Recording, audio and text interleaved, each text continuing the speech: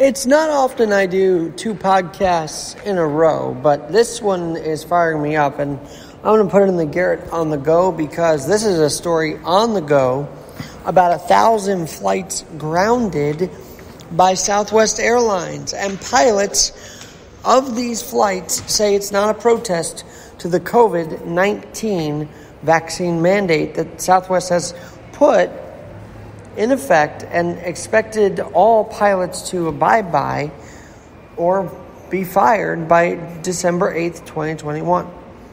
Now, we all know pilots and those on the ground that get us in the air and any people that work in the actual job, not those in the air-conditioned offices, as President Trump once said, are to be commended. But to me, this one is very intriguing because these pilots have the union behind them. And why is having a union behind them very intriguing? Because normally, unions represent the liberal side of the coin, meaning if there's something that's anti-civil rights or anti-human rights, so to speak, they will go and sue the employer. But this lawsuit has to do with anti-COVID policy, which we know the left loves COVID policy. They love to lock us in as best as they could. But this one deals with anti-COVID policy. So I hope liberals and conservatives understand and Republicans understand the unions play a big role no matter who they defend. Because it is looking more likely that there was an organized strike which grounded and they may not say it is, 1,000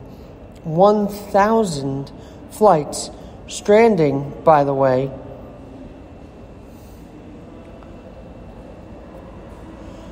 It stranded a lot of people. And the Southwest Airlines Pilot Association represents nearly 10,000 pilots, told CNBC members were not holding up the flights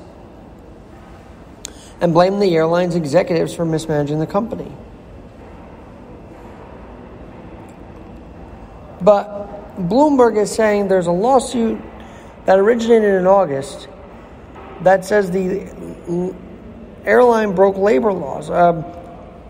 Mary Schlangenstein is reporting this at Bloomberg. And so there was going to be a decision that had to be coming down by October 4th.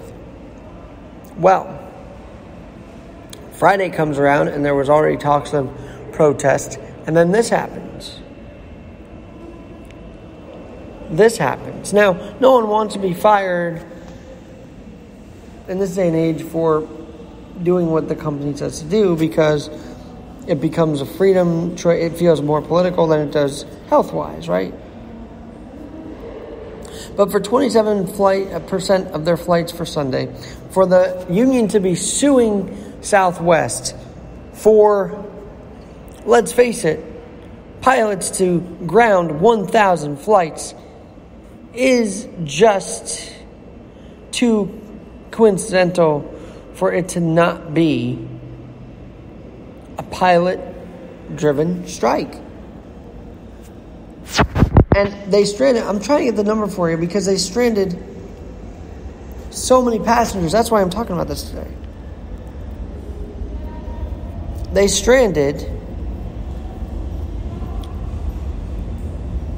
I'm trying to get the exact number for you because I want you to know how many people are stranded right now in America because of Southwest Airlines and what seems to be a protest. I'm not usually wearing a tinfoil hat. I don't believe in that. But when you see the unions involved in this, oh man, the unions, they organize for anything.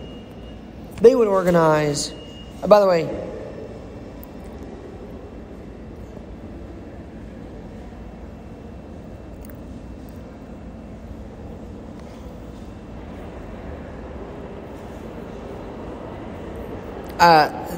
they organize for the strike of a ham sandwich. Okay, you get the joke at the end.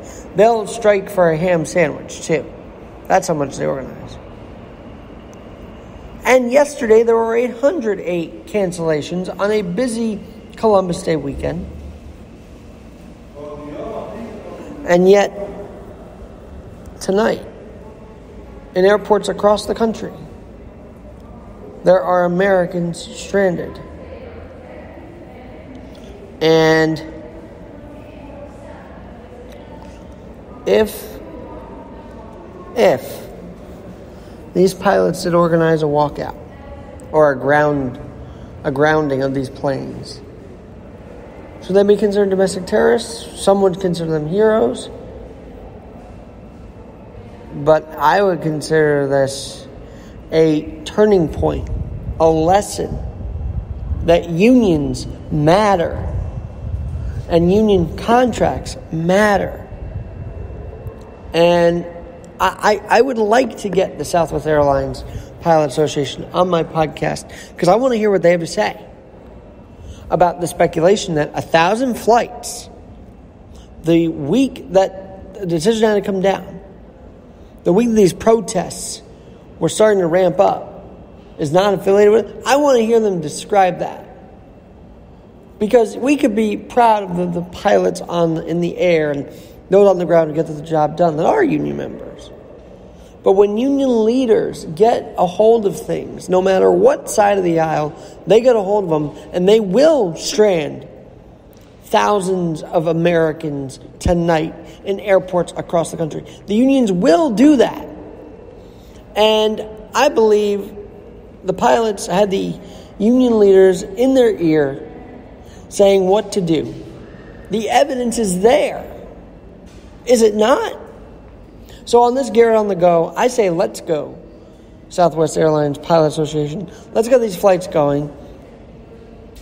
I know termination stinks. And on Southwest Airlines, you have a PR disaster on your hands.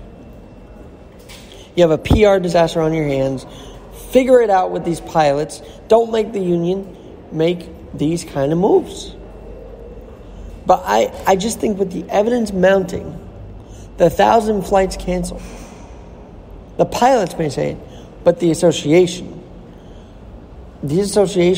they organize, and they organize well. And so I would not put it past them to ground Americans in a political fight with Southwest Airlines, and that's a shame. So to go back to my original point, don't ever count out the unions for either side of the aisle. That's the lesson. Because even a non-liberal idea, if their union has reps that don't want to go along with this mandate, which seems to be an imposition, according to conservatives, and a lack of choice, that conservatives say, then they will represent that side. They're being paid by the pilots to represent them. But now the unions have taken over. And they are holding these Southwest Airlines hostage. And the airline has to get it together. I think remove the mandate. I think remove the termination. I think being fired for this doesn't make sense either. But work with them. Don't play hardball, Southwest Airlines. Because the union will do more. Just you watch. I'm Alexander Garrett on the Go. We'll talk to you soon. But Southwest Airlines, get your act together. And the Pilot Association, fly again.